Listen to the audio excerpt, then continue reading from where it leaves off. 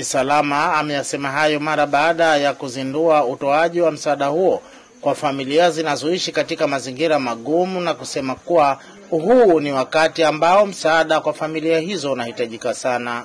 Ataftari, mimi niseme tu kwamba walilolifanya kwamba wamewawezesha maskini wa Mwenyezi Mungu kuweza kula chakula ambacho iftar ambayo itakuwa kwa wao ni msaada mkubwa ambao kwa awali tokea walipoanza walikuwa pengine hawajapata iftari kama hii. Iftari walioletewa ni iftari nzuri na ni maskini umetekeleza wajibu wa rehema za Mwenyezi Mungu kama alivyoeleza katika Qur'an.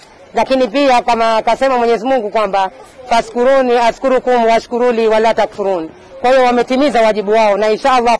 Kwa upande wake, katibu wa jumuiya ya Miraji Faisal Yusuf Paula amesema zaidi ya familia 900 zinatarajia kufaidika na msaada huo kisiwani Pemba, wakilenga familia za watu wanaoishi katika mazingira magumu na zile zinazolea watoto yatima.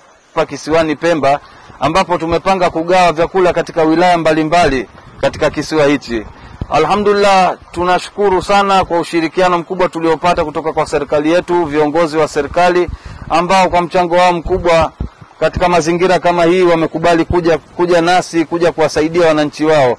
Hii alhamdulillah ya kuongeza kasi katika kusaidia ndugu zetu ambao wanaishi katika mazingira magumu.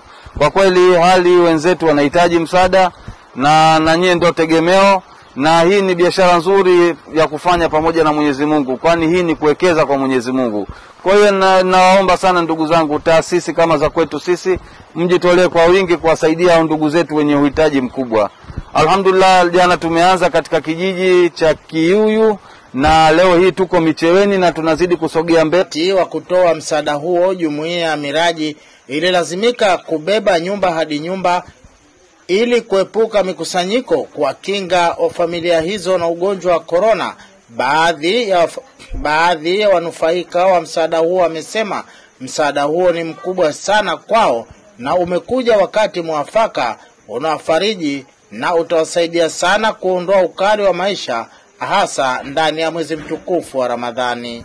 Imekuwa ni faraja kwetu kwa sababu kuna wengine hata ikifika hii Ramadhani hata kile cha kujisaidia huwa hawana.